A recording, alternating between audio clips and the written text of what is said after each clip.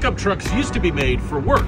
Like with this 2004 Ford Ranger behind me, it's got a longer bed than most F-150s. Today's pickup trucks have been built to carry bigger egos than payloads. Now, if you want a big bed in a practical truck, you have to go big. But with the TELO truck, we're hoping to revive the small truck market and make mini trucks more practical than ever before.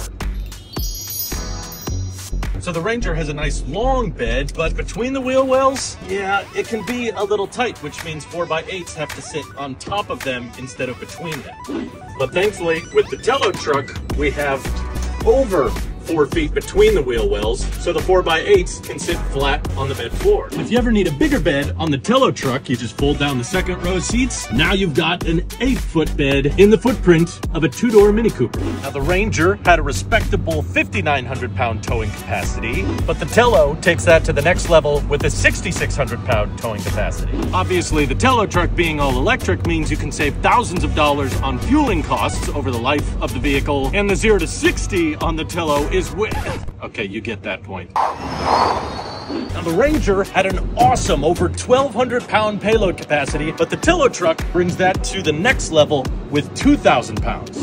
You could kind of sit 4 people in the Ranger. Really, the only problem with this sideways facing design is once you're in, shut the door behind you. Now, the seatbelt buckles into the door itself, which means if you arrive at your destination and you don't unbuckle right away, then the person who opens the door is gonna crush your internal organs. But other than that, they're very practical. In the TELO truck, it's a bit more traditional.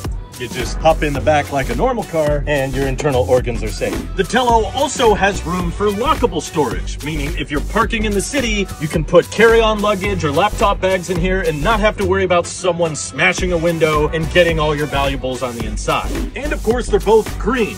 Now, all jokes aside, we love our Ford Rangers. This was my first personally owned vehicle, and it was well optimized for the time and markets it served. We're trying to time and design the TELO truck to be well optimized for the future, and we hope everybody's Ford Ranger can continue lasting a little bit longer until the TELO trucks hits public roads in the not too distant future.